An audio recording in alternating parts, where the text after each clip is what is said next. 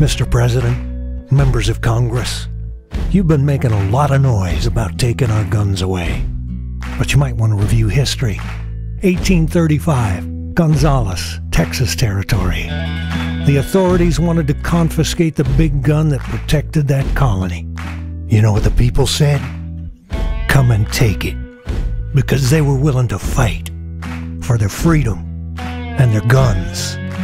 So are we. Come and take it if you want it. Come and take it if you think you can. Come and take it, but I warn you, you'll have to pry it from my cold dead hands. We want the freedom that God gave us, so you best not cross that line. If you want this gun, you gotta come through us and take it. One shot at a time. Just like Gonzales, we're keeping our guns.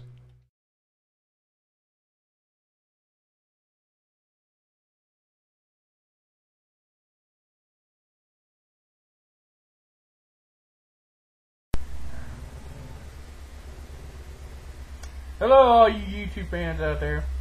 Listen up. We got some problems. This government decided, I guess, to go take guns wherever it feels like it.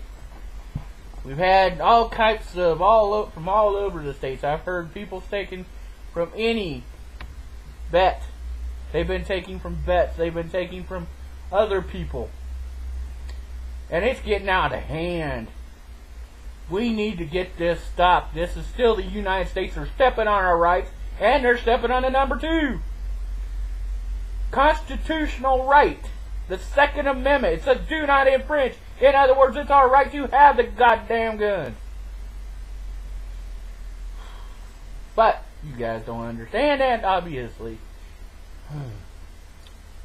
I'm just telling everybody that's my friends out there, be loud, be proud that you're a gun owner. Be loud and be proud you're a knife owner. But by God, do not let them step on our rights. Stick together, whether you're a gun or a knife or just out to have a little fun on YouTube. Stand up for the people's rights. Things are getting ridiculous. This whole gun thing. Oh, the poor kids. Well, they haven't proven shit. And they're still saying, oh, it happened. Well, they haven't proved nothing to anybody. And when they finally stand up and do so, I might take a notice to it. Number 2, even if it did happen, it was a relatively bad accident, yes. But the fact of the matter is, you get drugs and that's what happens.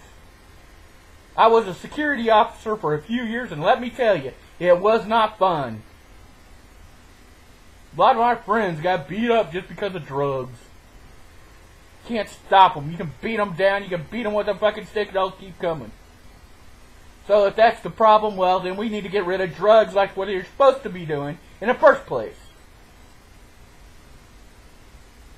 But if they're going to continue to go down this line, they're pushing a lot of buttons on a lot of people. Things are bound to break. So I'm telling you now, back off.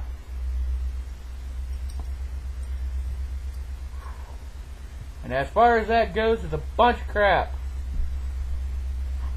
So I'm telling you all, be loud, be proud, do not go into this great night without yelling.